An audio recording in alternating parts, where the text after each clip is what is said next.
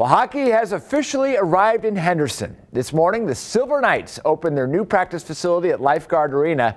Chief meteorologist and drone pilot Ted Priddy is flying his drone above the arena right now. So, Ted, how's it looking from your vantage point? Looks brand spanking new, John. It's got that new arena smell. Take a look at this. 16 months to build, $28 million in a partnership between the city of Henderson and the Golden Knights. Here it sits on Water Street, as you mentioned. Grand opening was today at 10 a.m. as folks could go inside and visit the gift shop called The Library, featuring items from the Silver Knights and also the Golden Knights.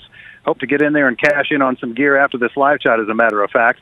But this is located on Water Street in Henderson, right up the street from many of the new bars and restaurants. It's kind of a new revitalization of Water Street has taken place over the course of the last few years, and this will certainly give it a shot in the arm, pandemic or not, with this big arena with 2 sheets of ice inside as it sits on Water Street. This will also be a community center and not just the main practice facility for the Silver Knights. This, of course, presumably will have plenty of hockey leagues and also hockey practice. I know my son is excited about the leagues and the practice. He just needs to learn how to skate.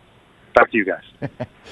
It's a great sport. All right, it's exciting to see. And just like Ted mentioned, it is going to be a huge boost to businesses down on Water Street, and that area has certainly seen a renaissance now with the new arena opening.